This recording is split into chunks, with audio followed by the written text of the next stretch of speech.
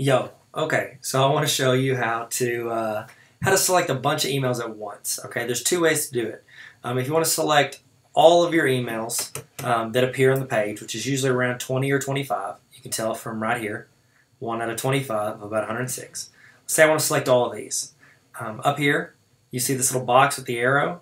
I can click inside that box and boom, it'll select all of the ones that they can see. Okay, and now from there, I can delete them, hitting the trash button. I can report them as spam. I can archive them somewhere, just get rid of them out of my view. They won't be deleted forever, but they'll go out of my view. If you hit delete, they'll go into your trash and then disappear after like 30 days usually. Google's not a big fan of deleting their emails because they've probably gotten a few calls in their day. It's like, oh, I deleted this very important email.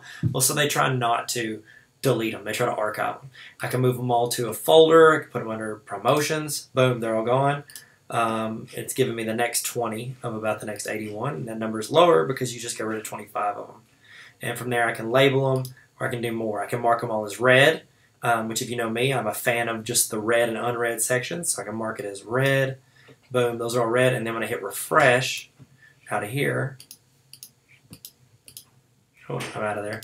Boom, see it went down to 61 in my inbox. Now I've got some here, that's where they went because that's how I mark up my email. It's just how I do business. I can all mark these all as red. Boom, they're all red now. So now they look as if they're gone, but they're really down here. Everything else. Boom. Okay, I'm going to show you another real quick way to select all of them. And this actually goes for anything on a Mac or a PC.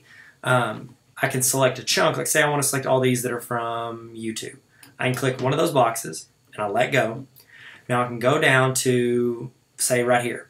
And I'm going to select it as well. Hold the shift button on your keyboard and then click. Boom. It's going to select all of those. Now I can put all those in a folder. See this YouTube folder? I can toss them all in here by clicking and dragging and dropping. Boom. They all go there.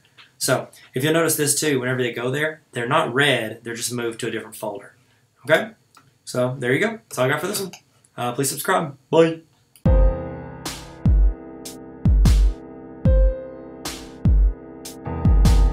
Hey, Tyler here from TarverAcademy.com. You should subscribe and I'll give you an apple. That's not real, but you should subscribe.